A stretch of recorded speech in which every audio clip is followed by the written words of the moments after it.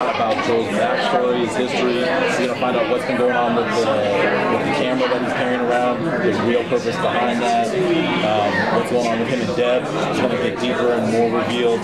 So there's a lot coming up in this episode. It's a big one. Can we talk a little bit about the tall man? Yes, you're also gonna get to see some more of Tony Todd.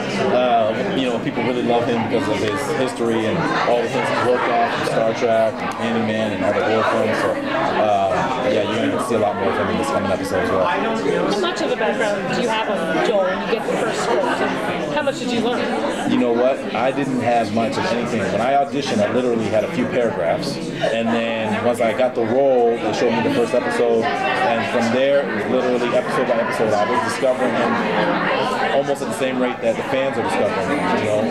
Obviously we shoot a little bit ahead, so I got to see things before other people, but it was episode to episode. I found out as we were shooting. It was really cool to do it that way because it allowed me not to spoil it myself, not to try to anticipate or play something. When I was surprised, I was really surprised. Do you like not knowing what happened? I mean, it just depends on the role. I think with this role, I felt so comfortable in who Joel is, and I feel like there was kind of a symmetry between me and the writers as far as his backstory and where he came from, that I trusted that it was going to go in a safe direction, in a direction that I felt was like stimulating as an actor. It's been a great experience. Can you talk a little bit about the relationship between Joel and Deb and what it's been like working with Elizabeth? First of all, Elizabeth Mitchell is just such a fantastic person, such a beautiful person inside and out. She's such an amazing actress. I feel like all of my best scenes in the show are the ones that I have with her, because she just makes you a better actor. She's so attentive and she listens so well. And then just even off the set, she'll do little surprises, like get little gifts for the cast, or just little things all the time. So as nice as she seems to be, it's even nicer in real life. It's unbelievable. It's amazing. And as far as Joel and Deb, you're gonna see some more stuff for sure. I like that's a relationship that's surprising. People don't know why all of a sudden this came out. I like the relationship too.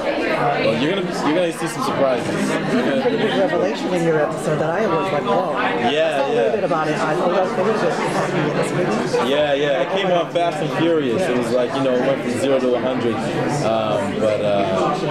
Like I said, in this episode coming up, I think a lot of things will make more sense. Are you guys finished filming the season, Howard, or this episode? No, we're in episode 9. We have one more episode to go. Okay. What can you tell us about episode 5 and from what you've shot so far? I can tell you this. It gets ratcheted up almost consistently for the entire season.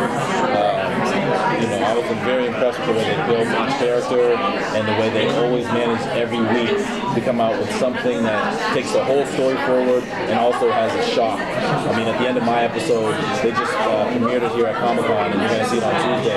The entire audience screamed out loud. So I think it's going to be pretty good. I hope you don't die, because you already did it on the 100, and I was like mad about it. You know what, that's cool, man. I ran into the cast of the 100, and I had a little surprise for them because I had a feeling I might see them here. We have the same wardrobe people for Dead of Summer and the 100. We all shoot up in Vancouver, and I went to her and I asked her if she'd give me my old Wells jacket, and I got my Wells jacket. It don't really fit me the way it used to because I got a little bit bigger, but I had my Wells jacket. I got off the elevator and they were all like, oh! They couldn't believe it, so we did some pictures. It was fun. Amber Coney said the next few episodes are going to start to get a little bit sad. Can you talk a little bit about what she's talking about? Yeah. I wouldn't say sad so much as they get a little darker. The show gets a little darker, and when it first started off, people really didn't know each other. We were just getting to camp. There was a lot of light thrills. There's still some humor in it, but it gets a lot less humorous and a lot darker. Talk about the 80s aspect to it. Did you have to do research into the late 80s to kind of know? I mean, I have all older brothers and sisters that are quite a bit older than me, so they were living in the 80s.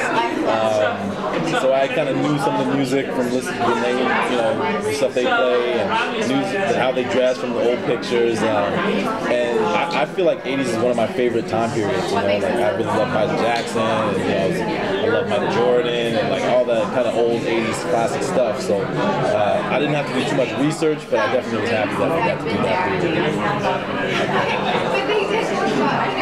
Anything you're looking forward to your character exploring, like other than the honest Deb and Joel relationship, or what else are you like? Or what are you excited for the fans to see? Yes, I think that's a good question. Again, I feel like